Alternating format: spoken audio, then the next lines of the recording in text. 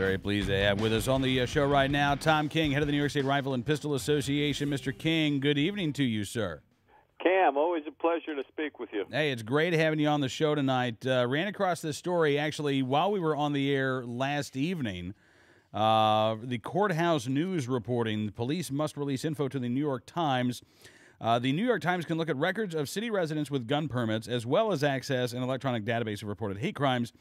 A Manhattan judge has ruled. Justice Jane Solomon ordered the City of New York Police Department to release the requested records with deleted names and addresses of retired cops and also current government employees who are also gun permit holders. They're going to have their names redacted. But every other legal gun owner in the New York City is now going to, in essence, be outed to the New York Times. What's your take on this, Tom?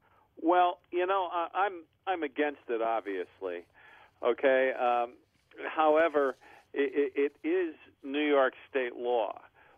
But what really amazes me is that 3 years ago we sued New York City for the same list, and the courts turned us down. What? Yeah. Wait. Okay. First of all, why were you seeking the list? Well, we wanted to just be able to contact our brother, gun owners in New York City to let them know what was going on and let them know that they had a friend in the New York State Rifle and Pistol Association. Okay. And you were told no. Why? Well, because it was a private list. And that we in fact even took it to appeal and lost on appeal. Wow.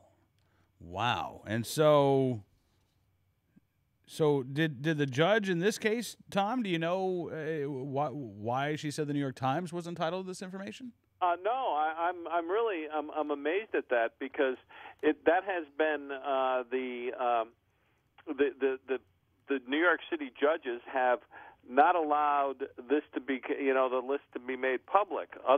One other time, one of the newspapers got it and published part of the list, and they were chastised about it.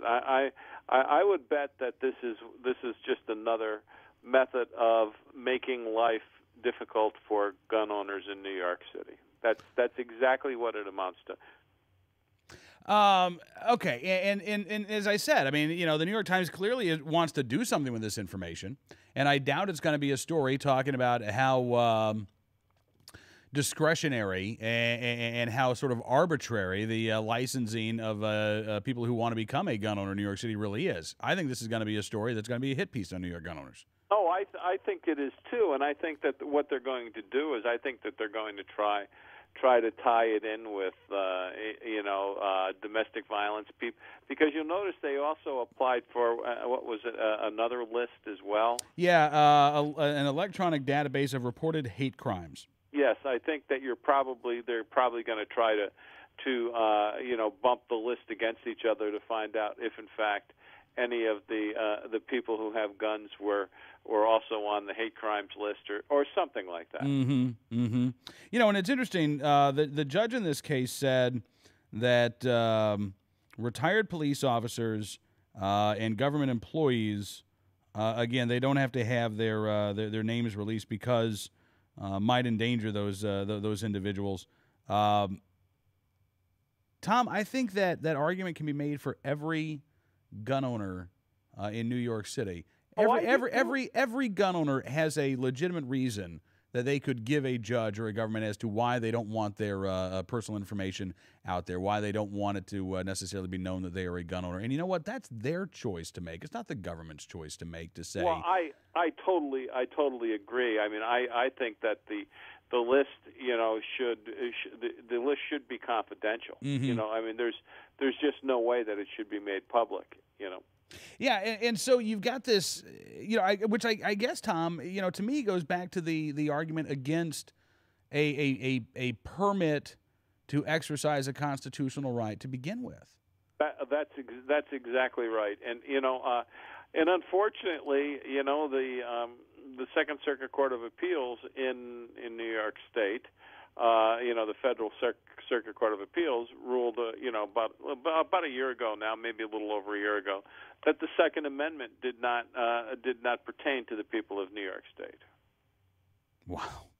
And that's after the no, that was Sonia Sotomayor helped make that decision, right? Yes, she did. That was after Heller. After Heller, before McDonald, and then Sotomayor voted in the McDonald case that the Second Amendment was not an individual right, was not a fundamental right, and should not be incorporated against state and local government action. That's right. And thankfully, she was not in the majority on that decision. That's right. But it was she was in the minority. It was a 5-4 decision, though. Again, I mean, if Americans are satisfied with New York gun laws, and maybe they think even New York gun laws could stand tightening up, then you know what? I guess go vote for Obama next year. But if you don't want the rest of the country to look like Mayor Bloomberg's gun control paradise, then we've got to start speaking up. And we've got to start speaking out about stuff like this, because it really is outrageous, the microscope that these folks are willing to put law-abiding legal gun owners under while ignoring these violent criminals. Oh, that's exactly right. If I've talked, through my position on the NRA board, and I've talked with people, all over the country regarding this, and a lot of the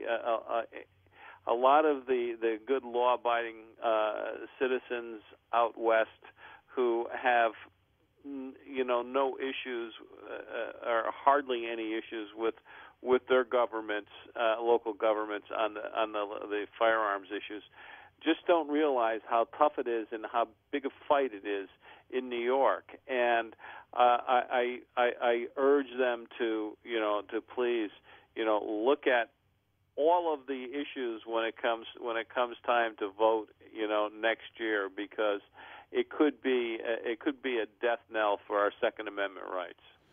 Well, listen, Tom, I'm really glad you could join us on the program tonight, sir. And let us know if you hear any rumors about this New York Times story coming out, will you?